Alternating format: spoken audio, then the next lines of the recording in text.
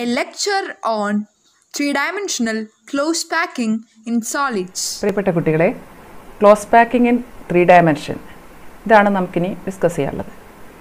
അപ്പോൾ നമുക്കറിയാം 3 dimensional packing എന്ന് പറഞ്ഞാൽ എക്സ് വൈ സെഡ് ഡയറക്ഷനിൽ പാർട്ടിക്കിൾസ് വേണം. ഇത് ടോട്ടൽ ക്രിസ്റ്റലാണ് അപ്പോൾ നമുക്ക് ലഭിക്കുക. റിയൽ സ്ട്രക്ചേഴ്സ്, അതായത് നമ്മൾ സാധാരണ കാണുന്ന എല്ലാ സോളിഡ്സും 3 dimensionലാണ്. 3 dimensionലായി കഴിഞ്ഞാൽ മാത്രമേ അത് ടോട്ടൽ അതിൻ്റെ ക്രിസ്റ്റൽ കറക്റ്റായിട്ട് നമുക്ക് മനസ്സിലാവുള്ളൂ. അപ്പോൾ എങ്ങനെയാണ് ഈ 3 dimensional പാക്കിങ്ങിലേക്ക് എത്തുക? 2 സ്റ്റെപ്പുകൾ ഇപ്പോൾ നമ്മുടെ കഴിഞ്ഞു. അതായത് 1 dimensional പാക്കിംഗ് കഴിഞ്ഞു, 2 dimensional പാക്കിംഗ് കഴിഞ്ഞു. ഇനി 3 dimensional ആക്കാൻ 2 dimensional ലെയേഴ്സ് ഒന്നിനു മുകളിൽ ഒന്നായിട്ട് ആവർത്തിച്ച് വയ്ക്കുമ്പോഴാണ് സെഡ് ഡയറക്ഷനിൽ പാർട്ടിക്കിൾസ് ഉണ്ട്, അല്ലെങ്കിൽ 3 dimensional ആയിട്ട് പാർട്ടിക്കിൾസ് വെച്ചു എന്ന് പറയാം. അപ്പോൾ നമുക്കറിയാം, പഠിച്ചു കഴിഞ്ഞതാണ് 2 തരത്തിലുള്ള 2 dimensional ലെയേഴ്സ് ആണുള്ളത്. ഏതൊക്കെയാണ് അവ? ഒന്ന് 2 dimensional സ്ക്വയർ ക്ലോസ് പാക്കിംഗ്, ഇത് 2D SCP 2 dimensional square close packing. അടുത്തത് 2 dimensional HCP 2D HCP. ഇതിൽ 2D HCP ആണ് മോർ എഫിഷ്യൻ്റ് എന്നൊക്കെ നമ്മൾ പഠിച്ചു കഴിഞ്ഞതാണ്. കൂടുതൽ, അതായത് എം ടി സ്പേസ് കുറവാണ്. ഇതിലാണെങ്കിൽ കുറച്ച് എം ടി സ്പേസ് ഒക്കെ ഉണ്ട് SCPയിൽ എന്നൊക്കെ കണ്ടു കഴിഞ്ഞു. അപ്പോൾ ഈ 2 അറേഞ്ച്മെൻറ്റിൻ്റെ മുകളിൽ ഈ രണ്ടിൽ ഏതെങ്കിലും ഒന്ന് ആദ്യം എടുക്കുക, ഫസ്റ്റ് ലെയർ ആയിട്ട് എടുക്കുക. അതിന് മുകളിൽ വേറെ first, second layer, third layer, fourth layer വയ്ക്കുമ്പോഴാണ് നമ്മുടെ 3D അറേഞ്ച്മെൻ്റ് ആയിട്ട് മാറുക. അപ്പോൾ ഫസ്റ്റ് നമ്മൾ 2D HCPയിൽ നിന്നാണ് സ്റ്റാർട്ട് ചെയ്യുന്നത്. 2 dimensional സ്ക്വയർ ക്ലോസ് പാക്കിംഗ് ആണ് നമ്മുടെ ഫസ്റ്റ് ലെയർ. എന്നിട്ട് അതിന് മുകളിലാണ് ഇനി നമ്മൾ സ്ഫിയേഴ്സ് വെക്കുന്നതും അടുത്ത ലെയേഴ്സ് ഉണ്ടാക്കുന്നതും. അങ്ങനെയാണ് നമ്മൾ 3Dയിലേക്ക് എത്തുന്നത് വിചാരിക്കുക. അപ്പോൾ first 3D close packing from 2D SCP. First layer 2D SCP ആണ്. അപ്പോൾ ഈ ഫസ്റ്റ് ലെയർ 2D SCP എന്ന് പറഞ്ഞാൽ നമ്മുടെ SCP അറേഞ്ച്മെൻറ്റ് നമുക്ക് കണ്ടിട്ടുള്ളതാണ് ആദ്യം. ഇതാണ് 2D SCP ആയിട്ടുള്ള അറേഞ്ച്മെൻറ്റ്. ഈ അറേഞ്ച്മെൻറ്റിൻ്റെ മുകളിൽ ഇതുപോലുള്ള ലെയേഴ്സ് ആവർത്തിച്ച് വെക്കുക. അത് നമ്മളിവിടെ വരച്ച് കാണിച്ചിട്ടില്ല. ഇത് 2D SCP ആണ്. ഈ 2D SCPയുടെ മുകളിലേക്ക് ഇതുപോലുള്ള ലെയേഴ്സ് ഇതേപോലെ തന്നെ ആവർത്തിച്ച് വെക്കുക, ഒന്നിന് മുകളിൽ ഒന്നായിട്ട് വെക്കുക. അപ്പോൾ എന്ത് കിട്ടും? There will be horizontal as well as vertical alignment and all the layers will be similar, therefore named as AAA. Each layer is named as A, therefore the arrangement is also called AA type arrangement, and that lattice is simple cubic lattice or primitive cubic lattice. അപ്പോൾ എങ്ങനെയാണ് നമുക്ക് simple cubic lattice കിട്ടുന്നത് അല്ലെങ്കിൽ primitive cubic lattice കിട്ടുന്നത്? Square close pack layers ഒന്നിന് മുകളിൽ ഒന്നായിട്ട് ആവർത്തിച്ച് വയ്ക്കുമ്പോഴാണ് നമുക്ക് സിമ്പിൾ ക്യൂബിക് ലാറ്റിസ് കിട്ടുന്നത്. അപ്പോൾ അത്തരത്തിലുള്ള ഒരു ക്രിസ്റ്റൽ ലാറ്റിസ് ആൽഫ പൊളോണിയം എന്നുള്ള ക്രിസ്റ്റലിൽ കാണപ്പെടുന്നുണ്ട്. ഇനി ഈ സിമ്പിൾ ക്യൂബിക് ആയിട്ടുള്ള ലാറ്റിസിൽ ഏതൊരു സ്ഫിയറിനെയും ടച്ച് ചെയ്ത് നിയറസ്റ്റ് നെയ്ബേഴ്സ് ആയിട്ട് 6 പാർട്ടിക്കിൾസ് വേറെ ഉണ്ടാവും. അതുകൊണ്ട് കോർഡിനേഷൻ നമ്പർ 6 ആണ്. അടുത്തത് പാക്കിംഗ് എഫിഷ്യൻസി. 52.4%. നമുക്കിപ്പോൾ ചെറിയൊരു ഐഡിയ ഉണ്ട് എന്താണ് പാക്കിംഗ് എഫിഷ്യൻസി. സ്ഫിയേഴ്സ് ഇരിക്കാൻ എടുക്കുന്ന വോള്യത്തിൻ്റെ പെർസെൻറ്റേജ്, അല്ലെങ്കിൽ സ്ഫിയർ ഉള്ള ഭാഗം. സ്ഫിയർ ഏകദേശം പകുതി ഭാഗത്ത് പാർട്ടിക്കിൾസ് ഉണ്ട്, പകുതി ഭാഗം ഒഴിഞ്ഞു കിടക്കുന്നു. ഏകദേശം 52 ആണ്. 50 ആണെങ്കിലാണ് പകുതിയാവും. 52.4. അപ്പോൾ ഇതാണ് സിമ്പിൾ ക്യൂബിക് ലാറ്റിസിൻ്റെ പ്രത്യേകതകൾ. ഇനി നമുക്ക് അടുത്തത് 3D close packing from HCP. അപ്പോൾ HCP അടുത്ത 2D അറേഞ്ച്മെൻ്റ് ആണ് HCP അറേഞ്ച്മെൻറ്റ്. ഈ HCP ഫസ്റ്റ് ലെയർ ആക്കി എടുത്തിട്ട് നമുക്ക് 3D അറേഞ്ച്മെൻറ്റിലേക്ക് പോകാം. അതിന് മുൻപായിട്ട് നമ്മുടെ ടെക്സ്റ്റ് ബുക്കിൽ എന്ത് ചിത്രമുണ്ട്? ഈ ക്ലോസ് പാക്കിങ്ങിൻ്റെ, അതായത് സ്ക്വയർ ക്ലോസ് പാക്കിംഗ് ലെയേഴ്സ് ആവർത്തിച്ച് വെച്ചിട്ടുള്ള, അതായത് ഹൊറിസോണ്ടൽ അലൈൻമെൻ്റ് ഉണ്ട്, വെർട്ടിക്കൽ അലൈൻമെൻ്റ് ഉണ്ട്. അതാണ് സ്ക്വയർ ക്ലോസ് പാക്ക് ലെയേഴ്സിൻ്റെ ഒന്നിന് മുകളിൽ ഒന്നായിട്ടുള്ള ആവർത്തനം. അപ്പോൾ ഇതാണ് എന്ത്? Simple cubic lattice. അതായത് സിമ്പിൾ ക്യൂബിക് ലാറ്റിസിൽ ഒരു യൂണിറ്റ് സെൽ എടുത്താൽ അത് ക്യൂബിക് ആയിരിക്കും, സിമ്പിൾ ക്യൂബിക് ആയിരിക്കും. ടോട്ടലാണ് സിമ്പിൾ ക്യൂബിക് ലാറ്റിസ്. അതിൽ ചെറിയ unit simple cubic unit cell. ഇതിൻ്റെ ആവർത്തനമാണ് ഈ total crystal lattice, simple cubic lattice. ഇങ്ങനെ ഒരു ഐഡിയ നമുക്ക് മനസ്സിലാവും. ഇനി അടുത്തതായിട്ട് നമുക്ക് പറയാനുള്ളത് എന്താണ്? നമ്മൾ HCP ഉപയോഗിച്ചിട്ട് ഫസ്റ്റ് ലെയർ HCP ആക്കി എടുത്തു. അതിൽ നിന്നാണ് നമ്മൾ വീണ്ടും അതിന് മുകളിൽ ലെയേഴ്സ് വെച്ച് വരികയാണ്. അപ്പോൾ നമ്മൾ ചിത്രം വരച്ചപ്പോൾ പ്രത്യേകം പറഞ്ഞിരുന്നു എങ്ങനെ വരയ്ക്കണം. ഈ റെഡ് കളറിൽ കാണിച്ചിട്ടുള്ളതാണ് നമ്മുടെ ഫസ്റ്റ് ലെയർ, ആദ്യം വരച്ചിട്ടുള്ളതാണ്. അത് തന്നെ ഒന്നുകൂടി വരച്ചു. പക്ഷേ ഇവിടെ കോമ്പസ് ഉപയോഗിച്ചിട്ട് വരച്ചാൽ മാത്രമേ കറക്റ്റായിട്ട് നമുക്ക് ഉദ്ദേശിക്കുന്ന രീതിയിലുള്ള അറേഞ്ച്മെൻറ്റ് കിട്ടുള്ളൂ. അപ്പോൾ ഈ റെഡ് കളറിൽ നമ്മൾ ഒരു HCP അറേഞ്ച്മെൻറ്റ് റെഡ് കളറുള്ള ഇങ്ക് കൊണ്ട് വരച്ചു. ഈ പെൻസിലോട്ട് വരച്ചിട്ട് റെഡ് കളർ കൊടുത്താൽ മതി. അതിന് വരച്ചു. ഇത് first ലെയറാണ്. First layer red colour. അതിനുശേഷം അപ്പോൾ ഇതിൽ നമ്മൾ ട്രയാങ്കുലർ വേർഡ്സ് കണ്ടിരുന്നല്ലോ, 2 തരം ട്രയാങ്കുലർ വേർഡ്സ് ഉണ്ട്. ഇതാ അപ്പെക്സ് പോയിൻറ്റിങ് അപ്വേർഡ്, ഇത് ഈ റോ മുഴുവൻ അങ്ങനെയാണ്. ഇനി അപ്പെക്സ് പോയിൻറ്റിങ് ഡൗൺവേർഡ്, ഇതാ ഈ റോയിൽ മുഴുവൻ റെഡ് കളറുള്ളത് മാത്രം നോക്കാം. റെഡ് കളറുള്ള അപ്പെക്സ് പോയിൻറ്റിങ് ഡൗൺവേർഡ് ആണത്. അപ്പോൾ 2 തരത്തിലുള്ള വേർഡ്സ് കാണുന്നുണ്ട്. ഇനി നമ്മൾ എന്ത് ചെയ്തു, സെക്കൻഡ് ലെയർ, ഈ ഫസ്റ്റ് ലെയർ ആയി റെഡ് ആയുള്ള ഫസ്റ്റ് ലെയറിന് മുകളിൽ സെക്കൻഡ് ലെയർ വെച്ചു. സെക്കൻഡ് ലെയർ എന്താണ്, നീലമഷി ബ്ലൂ കളർ കൊണ്ട് കാണിച്ചിട്ടുള്ളതാണ് സെക്കൻഡ് ലെയർ. ഈ സെക്കൻഡ് ലെയർ എങ്ങനെയാണ് വെച്ചത്, ഫസ്റ്റ് ലെയറിൻ്റെ ട്രയാങ്കുലർ വേർഡ്സിന് നേരെ മുകളിൽ, ട്രയാങ്കുലർ വേർഡ് സെൻറ്റർ ആയിട്ടാണ് നമ്മൾ കോമ്പസ് വെച്ചിട്ട് വരയ്ക്കണം. ഇതേ റേഡിയസിൽ, ഈ റെഡ് കളറുള്ള സ്ഫിയറിൻ്റെ അതേ റേഡിയസിൽ, അതും ടച്ചിങ് സ്ഫിയേഴ്സ് ആയിരിക്കുകയും വേണം. ഈ നീല കളർ തമ്മിൽ ടച്ച് ചെയ്ത് നിൽക്കുന്നുണ്ട്, അതുപോലെ റെഡ് കളറുകൾ തമ്മിൽ ടച്ച് ചെയ്ത് നിൽക്കുന്നുണ്ട്. അങ്ങനെ വരയ്ക്കുമ്പോൾ ഇപ്പോൾ എന്തായി മാറിയത്, ഈ ട്രയാങ്കുലർ വോയിഡ് ഇപ്പോൾ ടെട്രാഹെഡൽ വോയിഡ് എന്നാണ് അറിയപ്പെടുക. ഈ ട്രയാങ്കുലർ വോയിഡും ടെട്രാഹെഡൽ വോയിഡ്, അങ്ങനെ ഈ റോ മുഴുവൻ ട്രയാങ്കുലർ വോയിഡ്സ് ടെട്രാഹെഡൽ വോയിഡുകളായിട്ട് മാറി. അപ്പോൾ ആ ടെട്രാഹെഡൽ വോയിഡിൻ്റെ എടുത്ത് കാണിക്കുകയാണെങ്കിൽ അതിൻ്റെ അറേഞ്ച്മെൻറ്റ് ഇതാ ഇങ്ങനെ ഇരിക്കും. അതായത് 3 സ്ഫിയർ ഫസ്റ്റ് ലെയറിലും ഒരു സ്ഫിയർ എവിടെയാണ്, അതിൻ്റെ മുകളിലുള്ള ലെയറിലും. ആ മുകളിലുള്ള ലെയറിലാണ് 2 ലെയറാണ് കാണിക്കുന്നതാണ് കളർ മാറ്റുന്നത്. അപ്പോൾ ടെട്രാഹെഡൽ വോയിഡ് നമുക്ക് കിട്ടി. ഇനി അപ്പോൾ അടുത്ത ഒരു റോ എന്ത് സംഭവിച്ചു, അടുത്ത ഒരു റോയിലുള്ള വേർഡ്സിന് അതിന് നേരെ മുകളിൽ സ്ഫിയർ ഇല്ല. അതിന് ശേഷം വേറൊരു അടുത്ത റോ, തേർഡ് റോ നോക്കിയാൽ വീണ്ടും സ്ഫിയേഴ്സ് നേരെ മുകളിലുണ്ട്. വീണ്ടും ഇതിൽ നേരെ മുകളിൽ സ്ഫിയർ ഇല്ല. വീണ്ടും ഇത് സെൻറ്ററായിട്ട് നമുക്ക് സ്ഫിയർ വയ്ക്കാം, ടി. അപ്പോൾ ഈ സെൻറ്ററായിട്ട് സ്ഫിയർ വയ്ക്കുന്നതൊക്കെ ടി ആണ്. നേരെ മുകളിൽ നമുക്ക് സ്ഫിയർ വയ്ക്കാൻ പറ്റുന്നില്ലെങ്കിൽ അത് ഒ ആണ്. എന്താണ് അപ്പോൾ ഒക്ടാഹെഡൽ വോയിഡ്? ഒക്ടാഹെഡൽ വോയിഡ് നമുക്ക് വരച്ച് കാണിക്കുമ്പോൾ കുറച്ചുകൂടി ക്ലിയർ ആവും. എങ്ങനെയാണ് ഒക്ടാഹെഡൽ വോയിഡ്? ഇതാണ് ഒക്ടാഹെഡൽ വോയിഡ്. നീല കളറിൽ ഒരു ലെയർ 3 സ്ഫിയർ, അതുപോലെ റെഡ് കളറിൽ 3 സ്ഫിയർ, അത് അടുത്ത ലെയറാണ്. അപ്പോൾ ഇത് 6 എണ്ണം കൂടി ഉണ്ടാകുന്ന ഈ വോയിഡാണ് നമ്മുടെ ഒക്ടാഹെഡൽ വോയിഡ്. ഇത് എത്ര എണ്ണമായിരുന്നു ടെട്രാഹെഡൽ വോയിഡ്? 4 സ്ഫിയേഴ്സ് കൂടിയതാണ് ടെട്രാഹെഡൽ വോയിഡ്. അതിൽ 1 ഒരു ലെയറിലും 2 എണ്ണം അടുത്ത ലെയറിൽ, 3 എണ്ണം അടുത്ത ലെയറിലായിരുന്നു. നേരെ മറിച്ച് ഒക്ടാഹെഡൽ വോയിഡ് 6 സ്ഫിയർ കൂടി ഉണ്ടാകുന്ന വോയിഡാണ്. 6 സ്ഫിയറിൽ 3 എണ്ണം ഒരു ലെയറിലും 3 എണ്ണം അടുത്ത ലെയറിലും. ഇതാണ് ഒക്ടാഹെഡൽ വോയിഡ്. അപ്പോൾ നമുക്കിപ്പോൾ ഇവിടെ ഒക്ടാഹെഡൽ വോയിഡും ടെട്രാഹെഡൽ വോയിഡും കാണാൻ പറ്റുന്നുണ്ട് ഇല്ലേ? വളരെ ക്ലിയർ ആയിട്ട് കാണാൻ പറ്റും. ഇതാ കണ്ടില്ലേ? ഇതാണ് നമ്മുടെ ഇപ്പോൾ വരച്ച അറേഞ്ച്മെൻറ്റ്. ഒന്നുകൂടെ ക്ലിയർ ആയിട്ട് കാണാൻ വേണ്ടി നമ്മുടെ ബുക്കിൽ ചിത്രം തന്നെ എടുത്തു വെച്ചതാണ്. ഇതാ ഈ 3 ഡാർക്ക് കളറിൽ കാണിച്ചിട്ടുള്ളത് ഫസ്റ്റ് ലെയർ, ലൈറ്റ് ഇങ്ങനെ ചെറിയ ലൈറ്റ് കളറിൽ കാണിച്ചിട്ടുള്ളത് ടോപ്പ് ലെയറാണ്. അത് ഇതാ ഈ ട്രയാങ്കുലർ വോയിഡിൻ്റെ മുകളിൽ വെച്ചു. അപ്പോൾ ട്രയാങ്കുലർ വോയിഡ് ടി ആയി മാറി. ഇത് ടി ആയി മാറി, ഇതും ടി ആയി മാറി, ഇതും ടി. ആ റോ മുഴുവൻ ടി ആയിട്ട് മാറി. അപ്പോൾ അതിന് നേരെ ഓപ്പോസിറ്റ് അടുത്ത റോ മുഴുവൻ ഓകളാണ്, അതായത് ഒക്ടാഹെഡൽ വോയിഡുകളാണ്. അതിനുശേഷം വീണ്ടും ഒരു റോ ടെട്രാഹെഡൽ വോയിഡ്, പിന്നെ ഒക്ടാഹെഡൽ വോയിഡ്, അങ്ങനെ ഓൾട്ടർനേറ്റ് ആയിട്ട് വരും. അങ്ങനെ നമുക്ക് ഇപ്പോൾ ഒരു ചെറിയ ഐഡിയ കിട്ടി ടെട്രാഹെഡൽ വോയിഡും ഒക്ടാഹെഡൽ വോയിഡും എന്താണെന്നുള്ളത്. അപ്പോൾ 2 തരത്തിലുള്ള വേർഡ്സ് ഇപ്പോൾ, അതായത് ട്രയാങ്കുലർ വേർഡ്സുകൾ 2 ഗ്രൂപ്പായി മാറി. എന്ത് കഴിഞ്ഞപ്പോൾ ഈ സെക്കൻഡ് ലെയർ വെച്ചതിന് ശേഷം. ഫസ്റ്റ് ലെയർ ഏതായിരുന്നു? 2DHCP. First layer 2DHCP. അതിന് മുകളിൽ സെക്കൻഡ് ലെയർ ഫോം ചെയ്തു. സെക്കൻഡ് ലെയർ ഫോം ചെയ്ത് കഴിഞ്ഞപ്പോൾ ഈ ട്രയാങ്കുലർ വേർഡ്സ് 2 ഗ്രൂപ്പുകളായിട്ട് മാറി. ഏതൊക്കെയാണ് ആ 2 ഗ്രൂപ്പ്? ഒരു ഗ്രൂപ്പ് ടെട്രാഹെഡൽ വോയിഡും അടുത്ത group octahedral വോയിഡും. Octahedral void O ആണ്, ടെട്രാഹെഡൽ വോയിഡ് ടി ആണ്. ഇനി നമുക്ക് തേർഡ് ലെയർ വെക്കണം. ഇപ്പോൾ സെക്കൻഡ് ലെയർ വരെ എത്തിയിട്ടുള്ളൂ, തേർഡ് ലെയർ വെക്കണം.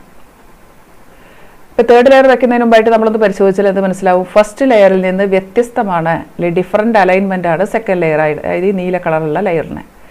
സെക്കൻഡ് ലെയറിന് ഡിഫറെൻ്റ് അലൈൻമെൻ്റ് ആയതുകൊണ്ട് ഫസ്റ്റ് ലെയറിന് എ എന്ന് പേരിട്ടാൽ സെക്കൻഡ് ലെയറിനെ നമുക്ക് ബി എന്ന് വിളിക്കാം. ഡിഫറെൻ്റ് ആണല്ലോ, അതുകൊണ്ട് ബി എന്ന് വിളിക്കാം. അപ്പോൾ അത്ര മനസ്സിലായി കഴിഞ്ഞു. ഇനി ടെട്രാഹെഡൽ വോയിഡ് ഒക്ടാഹെഡൽ വോയിഡൊക്കെ ഒന്നുകൂടി ഡീറ്റെയിൽ ആയിട്ട് പറയാം. അതിനുശേഷം നമുക്ക് തേർഡ് ലെയർ വെക്കണം. എങ്ങനെയാണ് തേർഡ് ലെയർ വെക്കുക? തേർഡ് ലെയർ നമ്മൾ വെക്കുന്നത് ടെട്രാഹെഡൽ വോയിഡിൻ്റെ നേരെ മുകളിലാണ് തേർഡ് ലെയർ ഉണ്ടാക്കുന്നത്. ടെട്രാഹെഡൽ വോയിഡുകൾ എവിടെയുണ്ടോ അവിടെയൊക്കെ സ്ഫിയർ വയ്ക്കുക. അങ്ങനെയാണ് നമ്മൾ തേർഡ് ലെയർ വെക്കുന്നതെങ്കിൽ നമുക്ക് കിട്ടുന്ന അറേഞ്ച്മെൻ്റാണ് 3DHCP. നമ്മൾ ആദ്യം തുടങ്ങിയത് 2DHCP എന്നാണ്, ഇപ്പോൾ അത് 3DHCP ആയി മാറി. എങ്ങനെയാണ് 3DHCP കിട്ടിയത്?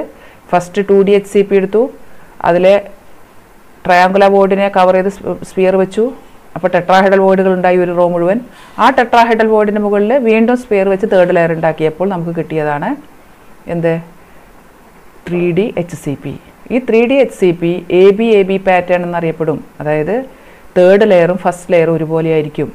അപ്പോൾ അതായത് AB പാറ്റേൺ.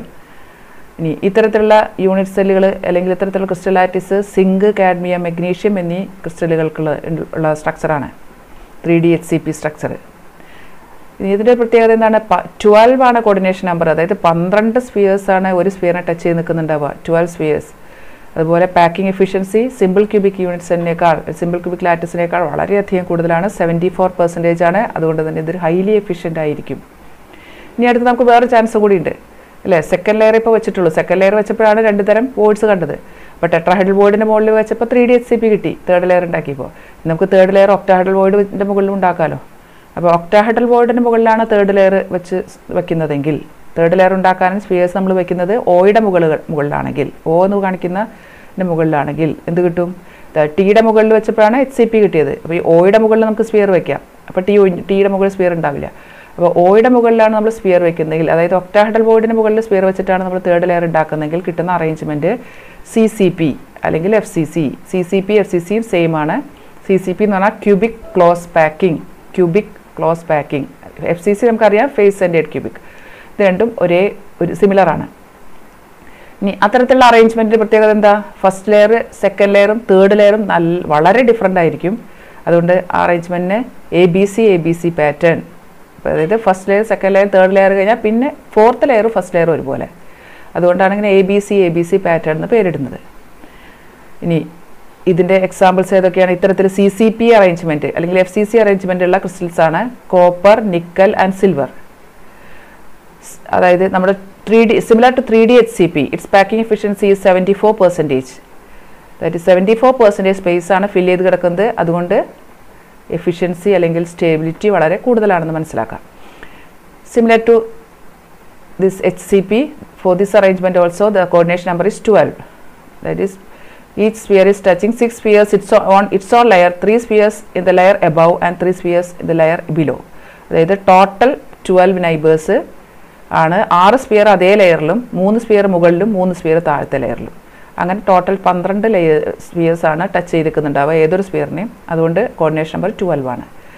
അപ്പോൾ CCPയും 3D HCPയാണ് നമ്മൾ ഒരുപോലെയാണ് കുറേ കാര്യങ്ങൾ. 3D HCPയും CCPയും 74% ആണ് പാക്കിംഗ് എഫിഷ്യൻസി, കോർഡിനേഷൻ നമ്പർ 12 ആണ്. അതായത് രണ്ടും ഒരുപോലെ എഫിഷ്യൻ്റ് ആണ്, കോർഡിനേഷൻ നമ്പർ 12 ആണ്.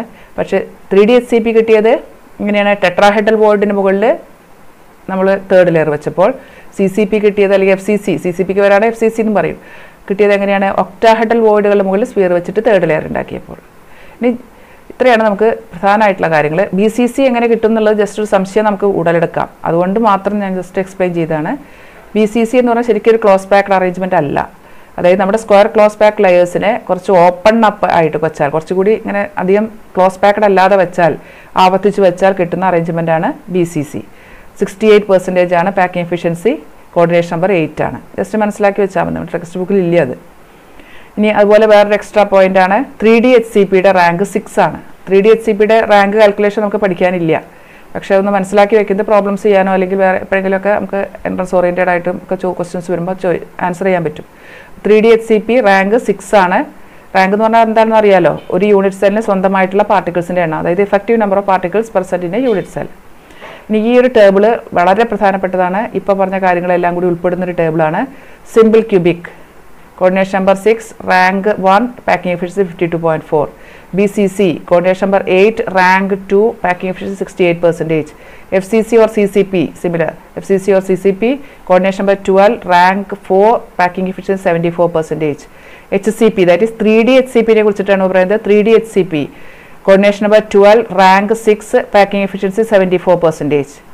അപ്പോൾ ഇത്തരത്തിലുള്ള കാര്യങ്ങൾ വളരെയധികം ഓർക്കേണ്ട കാര്യങ്ങളാണ്. ഇത് പ്രോബ്ലം ചെയ്യാനായാലും ബാക്കി ഇതിൻ്റെ ഒരു സമ്മറിയാണ്. ശരിക്കും ഇതുവരെ പറഞ്ഞ 3D ക്ലോസ് പാക്കിൻ്റെ സമ്മറിയാണ് ഇവിടെ ഒരു ടേബിളായിട്ട് കാണിച്ചിട്ടുള്ളത്. അതുകൊണ്ടാണ് ഇവിടെ ഇമ്പോർട്ടൻ്റ് എന്ന് മാർക്ക് ചെയ്തിട്ടുള്ളത്. നെക്സ്റ്റ് ഇൻഡസ്ട്രീഷ്യൽ വേർഡ്സ് വെരി ഇമ്പോർട്ടൻ്റ് എന്ന് മാർക്ക് ചെയ്തിട്ടുണ്ട്. നമ്മൾ പറഞ്ഞു കഴിഞ്ഞ കാര്യങ്ങളാണ്. There are 2 types of voids in 3D close packing, that is tetrahedral void and octahedral void. What is tetrahedral void? Void formed by 4 spheres in contact, 3 in one layer and 1 in another layer. Then that is this T. It is represented by T. Number of tetrahedral voids and double the number of spheres. അതായത് ഒരു arrangement ഉണ്ടാക്കാൻ എത്ര sphere വേണ്ടി വന്നോ അതിൻ്റെ ഇരട്ടിയായിരിക്കും ആ അറേഞ്ച്മെൻറ്റിലുള്ള tetrahedral ബോർഡിൻ്റെ എണ്ണം. അതായത് n ആണ് നമ്പർ ഓഫ് പാർട്ടിക്കിൾസ് ആ അറേഞ്ച്മെൻറ്റിലുള്ളതെങ്കിൽ ടെട്രാഹെഡ്രൽ ബോർഡ് 2n. അപ്പോൾ സിമ്പിൾ ക്യൂബിക്കിൽ നമുക്കറിയാം ഒരു പാർട്ടിക്കിളേ ഉള്ളൂ ആകെ ഒരു യൂണിറ്റ് സെല്ലിൽ. അപ്പോൾ ടെട്രാഹെഡ്രൽ ബോർഡ് 2 എണ്ണം ഇരട്ടി ഡബിൾ ഉണ്ടായിരിക്കും. അപ്പോൾ 2 ടെട്രാഹെഡ്രൽ ബോർഡ്. FCC ആണെങ്കിൽ 4 ആണ് പാർട്ടിക്കിൾസിൻ്റെ എണ്ണം FCC യൂണിറ്റ് സെൽ ഉണ്ടാക്കാൻ. അപ്പോൾ ടെട്രാഹെഡ്രൽ ബോർഡ് 4ൻ്റെ ഡബിൾ അതായത് 8. അപ്പം ഈ ഒരു ഐഡിയ വളരെ പ്രധാനപ്പെട്ടതാണ്. ഒക്ടാഹെഡ്രൽ ബോർഡ് കറക്റ്റായിട്ട് നമുക്ക് വരയ്ക്കാൻ മനസ്സിലായിട്ടുണ്ട്. ഒക്ടാഹെഡ്രൽ ബോർഡ് ടെട്രാഹെഡ്രൽ ബോർഡൊക്കെ വരച്ച് എക്സ്പ്ലെയിൻ ചെയ്യാനാണ് സാധാരണ എക്സാമിന് ചോദിക്കാറുള്ളത്. അപ്പോൾ അത് വളരെ പ്രധാനപ്പെട്ടതായിട്ട് അതുകൊണ്ടാണ് മാർക്ക് ചെയ്തിട്ടുള്ളത്. ഇനി ഒക്ടാഹെഡ്രൽ ബോർഡിൻ്റെ എണ്ണോ സ്ഫിയറിൻ്റെ എണ്ണോ തമ്മിലുള്ള റിലേഷൻ എന്താണ്? ഒക്ടാഹെഡ്രൽ ബോർഡിൻ്റെ എണ്ണോ സ്ഫിയറിൻ്റെ എണ്ണം സെയിം ആണ്, സിമിലർ ആണ്.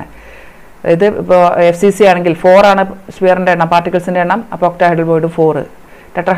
ടെട്രാഹെഡ്രൽ ബോർഡ് എത്രയായിരുന്നു? ഡബിൾ അതായത് 8 ആയിരുന്നു. ഈ ഒരു ഐഡിയ നമുക്ക് ഇനിയുള്ള പ്രോബ്ലംസ് ചെയ്യാനായിട്ട് വളരെയധികം സഹായിക്കും. ഇപ്പോൾ ഒരു പ്രോബ്ലം ഇവിടെ എഴുതിയിട്ടുണ്ട്. X and Y എന്നുള്ള 2 എലമെൻറ്റ്സ് ആണ് CCP ഉണ്ടാക്കിയിരിക്കുകയാണ്. അപ്പോൾ Y ആറ്റംസ് ആണ് CCP ഉണ്ടാക്കിയിട്ടുള്ളത്. അപ്പോൾ Y എത്ര എണ്ണം വേണം? CCP മീൻസ് FCC 4 റാങ്ക് ആണ് എഴുതേണ്ടത് 4. അപ്പോൾ എത്ര ടെട്രാഹെഡ്രൽ ബോർഡ് ഉണ്ടാവും? 8. ഒക്ടാഹെഡ്രൽ ബോർഡ് 4 തന്നെ. അപ്പോൾ ഇവിടെ പ്രോബ്ലത്തിൽ ഒക്ടാഹെഡ്രൽ ബോർഡിൻ്റെ കാര്യം പറയുന്നുള്ളൂ. അപ്പോൾ ഒക്ടാഹെഡ്രൽ ബോർഡ് 4. ഒക്ടാഹെഡ്രൽ ബോർഡിൽ ഏത് എലമെൻറ്റാണ് ഉള്ളത്? X എന്നുള്ള എലമെൻറ്റ് ഉണ്ട്. അപ്പോൾ X 4 ആണ്, Y 4 ആണ്. അപ്പോൾ X4 Y4 അല്ലെങ്കിൽ XY എന്നാണ് മോളിക്കുലർ ഫോർമുല വരിക. അതുപോലെ നെക്സ്റ്റ് പ്രോബ്ലം നമുക്ക് പറയാം. CCP ആണ് ടെട്രാഹെഡ്രൽ ബോർഡിലാണ് പാർട്ടിക്കിൾസ് A ഉള്ളത്. B ആണ് CCP ഉണ്ടാക്കിയിരിക്കുന്നത്. CCP മീൻസ് FCC റാങ്ക് 4 ആണ്. അപ്പോൾ ബിയുടെ എണ്ണം 4 ആണ്. ഇനി ടെട്രാഹെഡ്രൽ ബോർഡ് 4ൻ്റെ ഡബിൾ ആയിരിക്കും, അതായത് 8 ആയിരിക്കും. ഇനി 8ൽ എല്ലാ ടെട്രാഹെഡ്രൽ ബോർഡിലും സ്ഫിയേഴ്സ് ഇല്ല. എവിടെയുള്ളൂ? 1/3 ഉള്ളൂ. അപ്പോൾ 1/3 ഓഫ് 8/3 ആണ്. 8 ആണ് 1/3 ഓഫ് 8 അതായത് 8/3 ആണ് അറിയാം Aയുടെ എണ്ണം. അത് നമുക്ക് ഒന്ന് ഹോൾ നമ്പറായിട്ട് മാറ്റാം. അപ്പോൾ നമുക്കിത് A2B3 എന്ന് കിട്ടും. അപ്പോൾ ഇത്തരത്തിലുള്ള പ്രോബ്ലംസ് നമുക്ക് വേറെ രീതിയിലും കൂടി ചെയ്യാം. അതാണ് എങ്ങനെ പറഞ്ഞത്? വേറെ രീതിയിൽ ഇപ്പോൾ ചെയ്യുന്നത് എങ്ങനെയാണ്? അത് നമ്മൾ അടുത്ത നോട്ടിൽ പറഞ്ഞിട്ടുള്ളത്. അതായത് നമുക്ക് ഈ റാങ്ക് അറിയില്ല എങ്കിൽ ഇപ്പോൾ HCPയുടെ ഒക്കെ റാങ്ക് നമ്മുടെ ബുക്കിലില്ല. അപ്പോൾ നമുക്ക് എത്ര HCP ഉണ്ടാക്കാം? B കൊണ്ട് HCP ഉണ്ടാക്കി എന്ന് പറഞ്ഞാൽ എത്ര പാർട്ടിക്കിൾ B ഉണ്ടെന്ന് മനസ്സിലാവില്ലല്ലോ. ആ കേസിൽ നമുക്ക് ക്യാപിറ്റൽ N അല്ലെങ്കിൽ N ആയിട്ട് എടുക്കാം. ആറ്റംസ് N ആയിട്ട് എടുക്കുക. അപ്പോൾ ടെട്രാഹെഡ്രൽ ബോർഡ് 2N ഉണ്ടാവും. അപ്പോൾ ഒക്ടാഹെഡ്രൽ ബോർഡ് N തന്നെയായിരിക്കും. അപ്പോൾ അത് വെച്ചിട്ട് നമുക്ക് പ്രോബ്ലംസ് ചെയ്യാം. അപ്പോൾ N കട്ട് ചെയ്ത് പോയിക്കോളും. ഇങ്ങനെ നമ്മൾ സിംപ്ലിഫൈ ചെയ്ത് വരുമ്പോൾ N കട്ട് ചെയ്ത് പോയിട്ട് നമുക്ക് ഫൈനൽ ആൻസർ ഇത് തന്നെ കിട്ടും. അപ്പോൾ നമുക്ക് റാങ്ക് കറക്റ്റായിട്ട് അറിയണം എന്നില്ല. എന്ത് ചെയ്യാനായിട്ട്? ഈ മോളിക്കുലർ ഫോർമുല കണ്ടുപിടിക്കാൻ. പിന്നെ എന്ത് മതി? N ആയിട്ട് എടുക്കാം. ആ സ്ട്രക്ചർ ഉണ്ടാക്കാൻ ഉപയോഗിച്ച സ്ഫിയറിൻ്റെ എണ്ണം N. അപ്പോൾ tetrahedral board 2N, octahedral board N. അതനുസരിച്ചുള്ള അങ്ങനെ ചെയ്താൽ ലാസ്റ്റ് N കട്ട് ചെയ്ത് പോയിട്ട് സിംപ്ലിഫൈ ചെയ്യുമ്പോൾ നമുക്ക് നമ്പേഴ്സ് ആയിട്ട് കിട്ടും. ആ സിമ്പിൾ ഹോൾ നമ്പർ റേഷ്യോ ആണ് നമ്മുടെ മോളിക്കുലർ ഫോർമുലയായിട്ട് വരിക. അപ്പോൾ ഇത്രയും കാര്യങ്ങളാണ് നമ്മളിപ്പോൾ ഡിസ്കസ് ചെയ്യുന്നത്. എല്ലാവർക്കും കാര്യങ്ങളെല്ലാം ക്ലിയർ ആയിട്ട് മനസ്സിലായിട്ടുണ്ടാവും പ്രതീക്ഷിക്കുന്നു. ഇനി നമുക്ക് പാക്കിംഗ് എഫിഷ്യൻസിയാണ് പറയാനുള്ളത്. അതിനുശേഷം ക്രിസ്റ്റൽ ഡിഫെക്ട്സ്. Thank you.